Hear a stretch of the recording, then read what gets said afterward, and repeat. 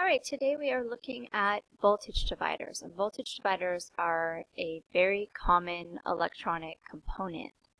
And all it is a series circuit which taps off smaller voltages from a larger voltage source. So in the picture that you see here, the voltage divider itself is R1, R2, and R3. So a very simple series circuit with 3 resistors in it and a 28 volts applied. Now, test point 1 is where your tap-off point is for this particular voltage divider. So when you look at voltage dividers, you look at loaded and unloaded voltage. We're going to start with unloaded voltage. Now, typically that is represented by VO or EO. V or E, of course, referring to voltage, and the O indicates that it is unloaded. We typically like to think of the O as standing for open, so the switch is open. There is no load applied to the circuit when we are looking at VO or EO, which is that unloaded voltage. Alright, so where we start is total resistance, and very simple. All of you that have been through our circuits with our series and our parallel and then our series parallel combinations, this is really easy math. We're just going to add up our 3 resistors to get total resistance, which ends up being 14,000 ohms. Next, of course, would be total current, because remember, we're looking for an amount of voltage at our test point, at our tap-off point.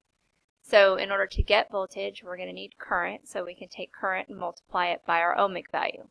So total current, of course, we know is voltage divided by resistance. So we take 28 divided by our total resistance of 14K, and we get a total current of 2 milliamps. Now, our tap-off point, when we look at the tap-off point, we would measure from ground to test point 1. So you would have your black lead on ground, your red lead on test point 1, and of course you were reading across R3. The only thing in between test point 1 and ground when S1 is open is R3. And in that case, you are only looking for the voltage drop of R3. If our tap-off point had been above R2, then we would have been looking for the voltage of both R2 and R3, because again, we're looking for ground to our tap-off point, wherever that may be. Alright, in this case, because our tap-off point is right above R3, we are reading across R3. So to get the voltage there, we are looking for the voltage of R3. To do that, we would use Ohm's law, and we would take the ohmic value of R3, which is 10,000 ohms, multiply it by total current, which is 2 milliamps, and we see that we have 20 volts at our tap-off point when the circuit is unloaded. So EO or VO would be 20 volts. Okay, so let's take a moment to look at a few components here.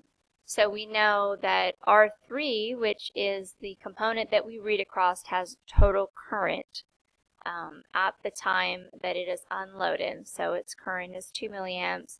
And it has a voltage drop of 20 volts, which would be the voltage drop, the unloaded voltage at our tap-off point. So that's where we're starting with this. We're going to go to the next slide, and that's when we're going to look at it loaded. So here we go at a loaded voltage divider. And you'll see over on the far side, on that far left there, we have the percent of regulation put out, but we're not going to talk about that right now. Right now we are just going to talk about our loaded voltage.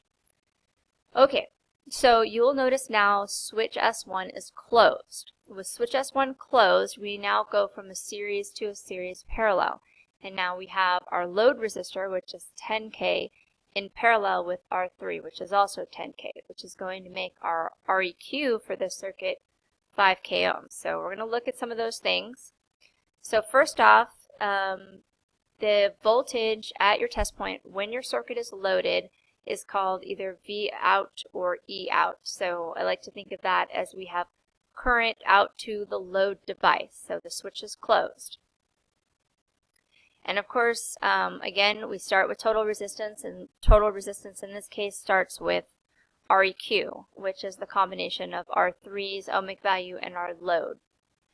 So we have 5K, we add that to our other two 2K resistors to get a total resistive value for the circuit now of 9K ohms.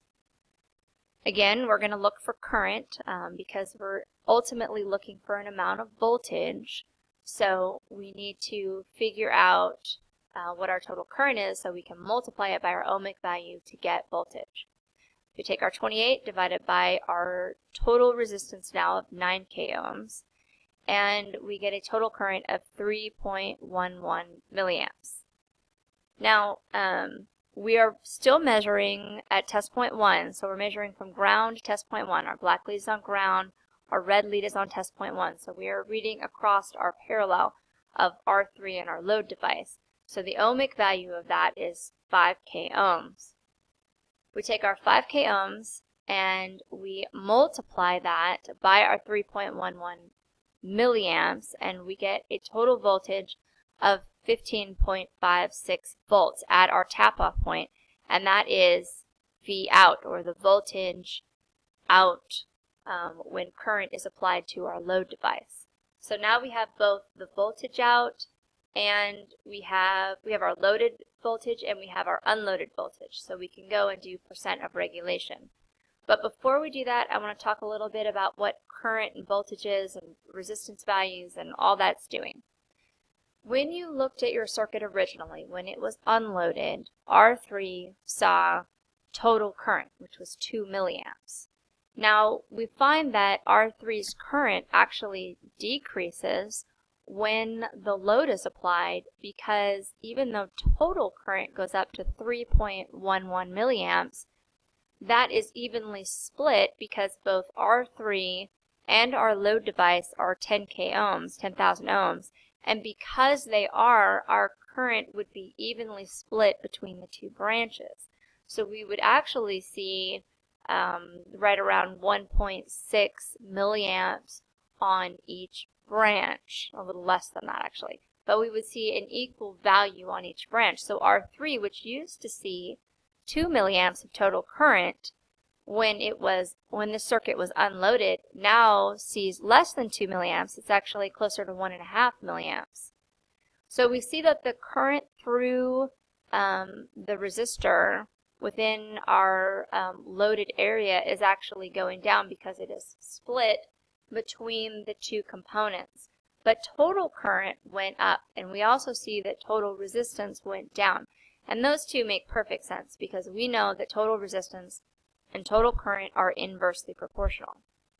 Alright, remember we talked about ohmic values and voltage drops following our ohmic values. It's no surprise then that even though total current went up, our voltage drop follows the much lower ohmic value that we now have in our parallel.